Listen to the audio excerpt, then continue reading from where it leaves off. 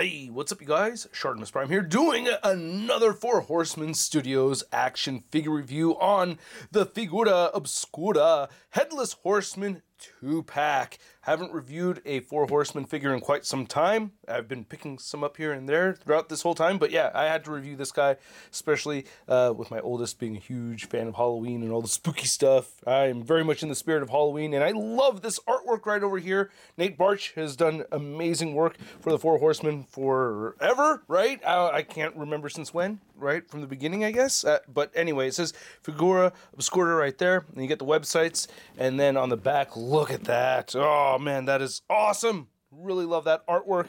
And then on this side right over here, it says Four Horsemen, Headless Horseman, and then there's a read-up over there. If you want to read it, go ahead and pause it right now. You have an H kind of, cut into the top right there. And then you can see we get some more websites and some legal stuff and warning stuff right there at the very bottom. Then I really like this feature with the magnets holding this together. You could remove this, and then you could see the figures inside looking really badass. And then you can see how this runs over onto this side right here, around that side right there. And then you have this Nate Barch backdrop, which you could use for the figure, and that's really sick. I love that. Ah, that is so cool. Ooh, creepy eyes and everything. All right, I'm stoked for this thing, so let's get to it and crack this thing open. But first, if you're trying to get your Four Horsemen Studios figures, you can do so at Big. Get your big badass toys at BigBadToyStore.com. Click the link in the description below. And here's the Headless Horseman and his steed out of the packaging, looking badass. Big thanks to Dave displaying model behavior for the tip about, leaning the horse on the tail. I like that a lot. Tricky to do, but looks badass. I love this thing. However, I did have some breaks. Some of it my fault, some of it I feel like it's not my fault. We'll get into that more so. But first, let's get a closer look at the accessories, and then we'll take a closer look at the figure. Actually, let's look at the horse first, because there's the least amount of new with this horse figure, and I really like it a lot. I have a couple of these already, and I will get more, because I think the horsemen are just killing it on these horses. No pun intended. Look at the teeth, man, and the mouth. Great detail. I love the eyes. There's color variation throughout a lot of the parts on the figure. You can see the hair has some paint detail in it. That looks really, really good. I like that a lot. You also have an interchangeable hair piece. You want to tilt the head downward a bit, and then you can just match the shape, get those ported in properly. There that goes, and that looks really good. That looks even cooler. I love it. I like the silver paint apps. Straps right over here all look good. They have nice leathery texturing on them and everything. That looks nice. I think I may have scuffed it. I don't know if I did that or not. But yeah, the hair and the veins, the realisticness of it all, if that's a word, is making me happy. So I like the fading paint apps right there. Hooves look pretty good at the bottom. Got the belly again. Nice details right here with the paint apps. Like that. So beautiful looking horse, man. I really like these a lot. Again, nothing really new going on here. That leathery texturing and the paint detail on it, looks so sick. And this side looks really good too. I'm glad that they didn't add these pieces right here like that we'd seen before, but looks great. There's your horse butt. Horse tail looks really good too. And yeah, man, really good looking horse. I love the Four Horsemen. I think they do amazing work, and I will continue to support them, but I did get some breaks over here. Anyway, you get the sword, and it does look really good. I love the hilt right over here. Nice rivets and everything. Love that gunmetal gray. Looks fantastic. You get 6 pairs or 6 hands. You get 2 even sets of sword holding hands, and you can see that leathery detail, nice picked out detail with the silver right there. And these have the horizontal hinges on them. And then for just the left side, you get a vertical hinge sword holding hand right there. And then you can see some paint chipping a little bit. And then you have this open hand right over here. And then on this side, you do have an open hand. And again, horizontal hinge, sword holding hand. And then you have the head holding hand where I had gotten a break. So this whole thing popped off on me. I did super glue it back together. You could see it right over here. So hopefully that works out in the future where I can pop the heads on without having this piece come off with it. That was very frustrating. I guess from here on out I'll have to heat that up. But looking at the pumpkin head right here, I do like both of them. They look great. Again, there's some paint on my thumb. but nice yellow. They did add some paint detail inside the mouth and eyes. And then you have the Flamio Mahatman head, which is my favorite. Oh, that looks so freaking sick. Nice color details right there. I like that yellow fading to orange. Really good sculpted work over here. I really like that a lot. Wish they could fit in some kind of light up feature with this. That would have been pretty cool. But yeah, oh man, that is so awesome. Really like that. And then you have the stump. Yeah, so that's really cool too. So when he's holding his head, you can see the vertebrae coming through right over there and all the muscle tissue and everything. So that's nice and nasty.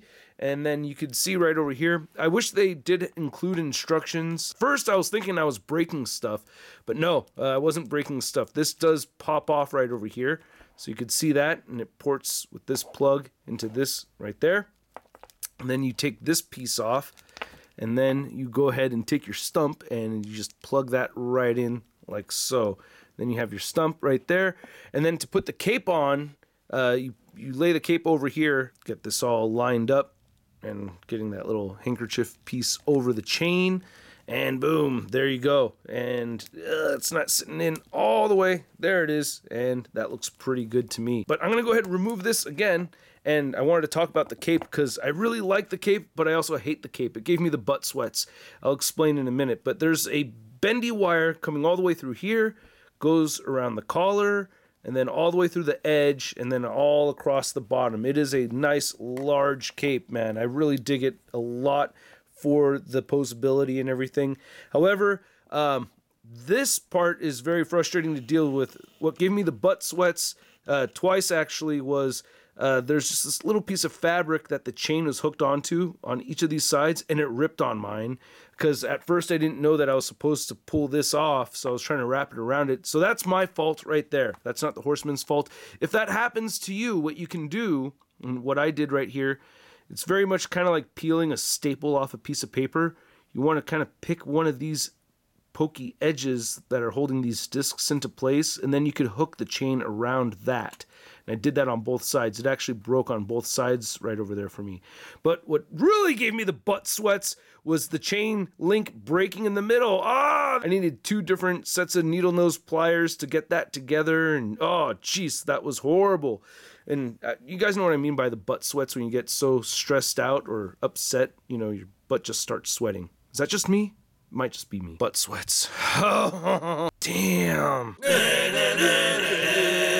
All right, well, I'm going to submit a request for a replacement part for that, see if that works. But looking at the rest of the figure, I do love all these picked out silver buttons throughout. Looks really, really good, man. I like the texturing right over here on the sleeves. Again, the hands, nice buckles right over there. On the back, I think I have one of the figures that they'd reused this stuff from, but you can see the back right over here. And I want to show this off without the cape, so it wasn't getting in the way, but nice pouch right over there. Again, I like the paint detail on the pouches. Nice black paint to get the wrinkles in there, kind of popping a little bit more. Looks really good. Nice texturing on the legs, and then gunmetal gray right over there for those shin guards and everything. Nice straps. Really dig that a lot. Again, more leathery detail on the back. Boots look pretty good. I love that leathery detail. He does have peg holes at the bottom of the feet as well. Oh yeah, and this material right here, I really like it a lot. It's very soft, and you know, when you have the figure sitting on the horse, it doesn't get warped on me and stuff. Now the horse has really good articulation. You can move the head up and down a bit, and it does pivot right here, and you can rotate it side to side. You get a little bit of pivoting right over there at the neck, and it moves up and down, and it swivels a bit. You get a hinge right here at the top of the front leg, and it rotates right there, and you get a hinge that moves down and straightens out that much. You can rotate there as well. You get rotation right here at the ankle. It's not a pivot, it's more of a horizontal turn, and you have a hinge right here down at the foot, and you can not move the legs outward.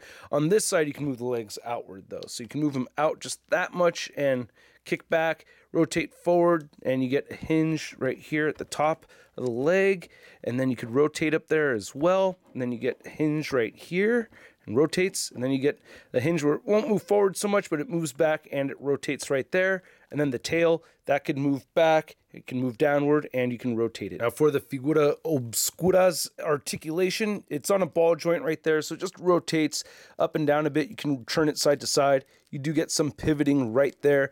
And then the shoulders do move outward that far. You can move them inward, rotates forward, rotates back. No bicep swivel. You get a single jointed elbow, rotates at the elbow. Then I went over all the wrist articulation already. This one moves up and down. This one has the horizontal hinge. You get a ball joint right there at the waist that will pop off, but it pops right back on. So I'm not that mad at it, but it does pivot, crunches forward a little bit, back, rotates, hips move outward that far. We have good leg articulation, so he mounts the horse very well. Kicks forward, kicks back, upper thigh cut, and then a single jointed knee that bends at 90 degrees, rotates at the knee as well. Then the ankles do move down, they do move up a bit, and it has beautiful ankle pivot. Oh, and you can rotate the ankle side to side too. And to measure out this Headless Horseman figure all the way up to the top of those flames, you can see it's at about 8.5 inches tall to the top of the head, closer to around 7.5 inches tall maybe. And I did measure out the cape span, and that's at about 12 inches across. And then for some Mythic Legions size comparisons, and I did forget to show that you could store the sword right over there. But yeah, I wanted to compare the Headless Horseman next to Equidron, and we have Varg. And oh, I never reviewed this, but holy crap, I love this thing. Like every time I pick this thing up, it just looks so amazing. I love my Varg too, but yeah. Equidron. Then for a couple other Mythic Legion comparisons, we have the Not Stratos and the, I can't remember, I'm not enough of a He-Man fan to know their names well enough, but yeah, I still really like these figures a lot. Then here's a Headless Horseman next to a couple other Four Horsemen figures. We have the Gothropolis Pharaoh, and then we have the Seventh Kingdom Elephant figure. I can't remember the name of that one. Did pick up a couple of the Ravens figures, but yeah, I'm not showing them off today. Then to compare the Headless Horseman with the horse, you could see we have Arthur and Aenon, and then we have the regular brown horse and the skeleton warrior guy. Again, names, but yeah, I'm really liking all three of these. They all look fantastic. And I'm probably going to get more, yeah. But then here's the Headless Horseman with its horse next to the McFarlane Toys Dark Knight Returns Batman with its horse right over there. And they scale to be at about the same size over here. Now, of course, I do like this one more, but this one is very good still. I mean, especially for the price point, this horse is actually pretty amazing for how cheap it is, you know what I mean? But if you want the premium horse with the veins and the fur sculpted on there and a lot more paint detail, well, yeah, you want to go with this one. And it has a lot more articulation too. But for the price, you can't beat this thing. It's quite unbelievable. And then here's the Headless Horseman next to another flaming pumpkin-headed figure. We have the Toy Biz, not Marvel Legends, but I think this is the Spider-Man series Jack-O-Lantern. And again, big thanks Century Productions. Then here's the Headless Horseman next to your average 6-inch scale figure. We have the Marvel Legends Big Time Letdown Spider-Man. Whoa, Jack Skellington, huh? I love it when you dress up as the Pumpkin King. This is Halloween, So I hope you guys enjoyed this video. If you did, show some love to the channel by simply clicking that like button. And if you're new here, please hit that subscribe button. And a big thanks to all of you for watching. I really do appreciate it, especially if you made it all the way through the video. It means a lot to me, it really does. Now this figure right here, I really like it a lot, man. I'm just gonna say it right off the bat. I am still really stoked to have this figure. I am really bummed out about the breaks though, because I wanted to take more photos of this figure and I only have so much time to work on these videos and to take the pictures. So working on fixing stuff took time away from the fun. So I'm gonna contact them and see if I can get a replacement for that hand at least. Hopefully, we'll see. I don't know, I've never reached out to the Four Horsemen for a replacement like that before, so that's new to me. And look, man, I'm not trying to shill for the Four Horsemen over here or anything. They don't roll like that. They don't need to. They are invincible in the collecting community, all right? So, not going for any of that. Just saying that aside from all those breaks and everything, I still really like the figure a lot. It still looks really badass to me. I'm really happy with it. I'm really happy to have it. I like it a lot. I don't really have any complaints about it aside from the breaks. Like, until that happened, I was just 100% thrilled about the figure. But the freaking breaks, man, I just wish it wasn't so delicate. And you could blame it on me all you want. I know you're gonna, because, again, the Four Horsemen are invincible in the collecting communities. The breaks are there, but I'm still really happy with this figure, and it's not cheap, 150 bucks plus shipping. So at that price point, breaks and all, I'm still giving this Headless Horseman 2-pack a Sun rating of I love it! Yeah, so call me a sucker, I guess. That's a better term, because I love the fantastic artwork that I'm getting with this piece. I'm a sucker for awesome art. Not sorry, all right? I want to know what you guys think. Please let me know in the comment section below. If you want to see a photo gallery of images and the latest in action figure news, you can find it all over at toynewseye.com. And if you want to stay in touch with me on social media, you can find me on Instagram, Twitter, Twitch, TikTok, and I am auctioning extra figures over on Whatnot. And I will catch you guys later. Peace. That's crispy.